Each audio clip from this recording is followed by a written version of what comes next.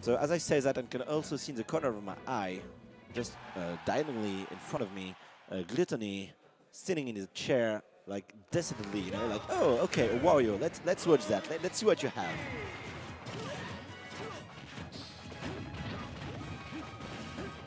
Okay.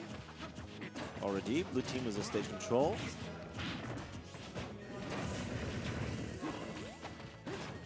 Dr. Crow trying to cover the recovery from blue team, but not managing it. Oh, very nice combo. And you could see Ogey was ready to follow up after the up smash, but just misspaced himself a little.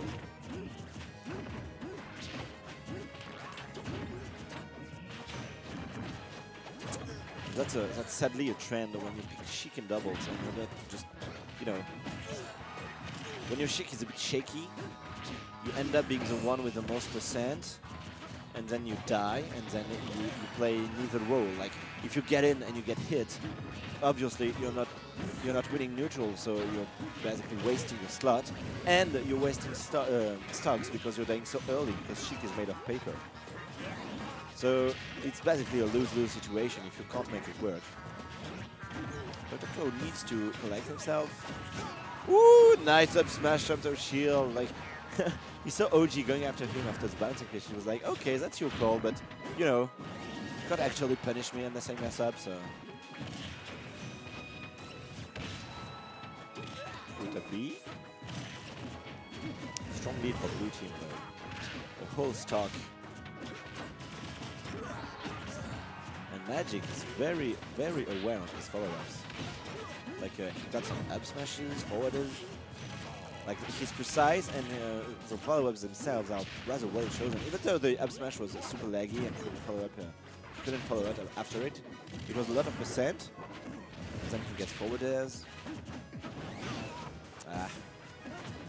Was that what I was saying? To finish stocks with Sheik, you need to get this super deep bouncing fish. It can be hard to set them up if you're not used to them.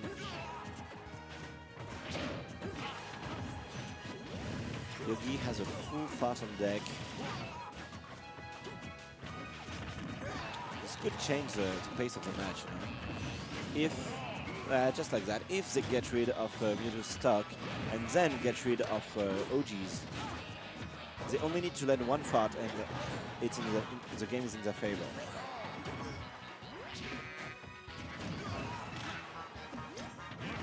Please just got pogged on. No, unable to. Actually gets hit shot himself. There's some spaghetti going on right now. Like stocks being thrown left and right for no reason. Oh, won't kill, obviously. Got to control. Ooh, this might be bad! Going super deep with the forward air, but sadly hits right into the air dodges both times. So no conversion. Definitely could have been huge for red team. Lots of percent on Yogui. But if he somehow manages to play campy enough or safe enough to get at least a mid-level fast back, they could actually make this work. He needs to not even get touched at this point. He can't get grabbed by Mewtwo. Ooh, this is bad for blue team actually. This match could go either way. The fart is probably on deck right about, like, it will kill Ogey at this point for sure. And the up air, yep, anti-air, just going for it. Yep, you don't get to land on me after all this time. I've seen your patterns. It's getting a bit tiring now. And Dr. Crow in a bit of a spot with too much percent to be super comfortable with Sheik. Actually, if he gets grabbed even once, it might be the end of the game if he gets hit by a charge smash after the grab. On the other hand, he could be able to take Ogey stock and just runs into the Shadow Ball. And obviously, you're not going to leave that with Sheik ever. Too bad. Dr. Crow and Yogui did have the opportunity to make something happen. They did get a couple of sorry, lucky shots with Ogey suiciding.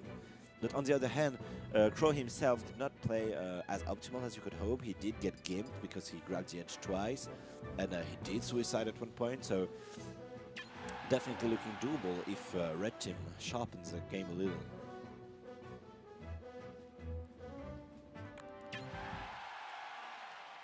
Comment ça, Spaghetti? Ah, parce qu'il y a eu des B-sides qui étaient un peu piffés.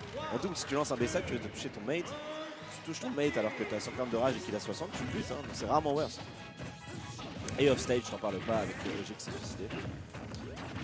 Anyway, we're going back with the same team actually. The color switch from Yogui.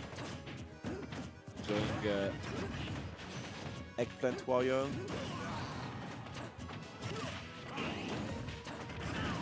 What's going on? So much percentage on the blue team. Like they got 2 of their most damaging hits in a row. Oh, this is bad. Yep. Going super high. And Crow tried to make something happen. He came with a double jump up B to try and trap Ogey. At least force an edge out or perhaps catch him with the up B, but in the end he was the one to lose his start.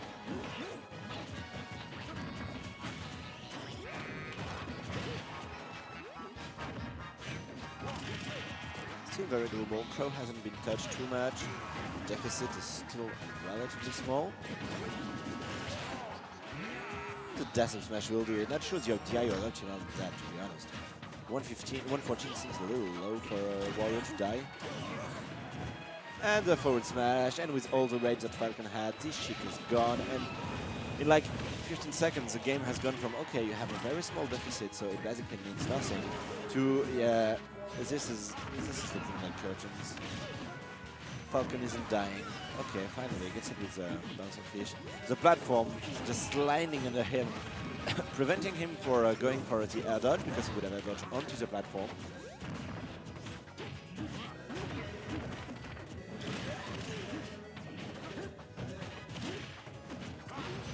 Nice one. Back here, no, Crow. Not sure about his decision. Crow decided not to edgeguard Falcon, which usually means them. Oh, too bad. Gets a cross up on the up air on his mate, but none as you know on his opponent. So basically, killed his mate and saved his opponent.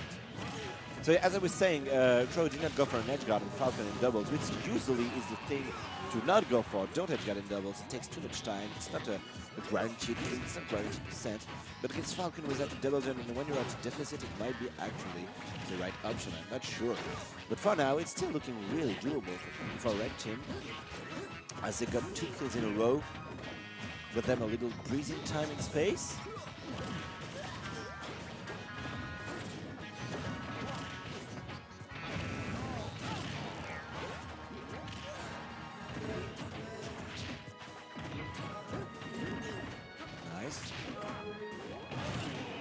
I mean, the ledge drop was nice from that Crow, and it could have gone on a little more, but he wasn't paying attention to Magic, who came in his back. And oh, the back throw, that will be it. Yeah, Sheik is gone, and so we have a solo Wario, and this could be actually super hard because Ogey, as I was saying, is from Paris, and he has beaten Gluttony once or twice. He is in the same region. He knows very well how to play the character plays and how to exploit it. Tries to punish the landing with pair grabs. A bit cheeky, if you ask me, because he just tried it four times in a row and didn't work. Again, they were pretty good with their follow-ups during the game, and as they were closing into the end of the set, especially in this 2v1 situation, it got worse and worse. But finally, blue team takes it. Magic and Ogey taking it over Dr. Crow and Yogui.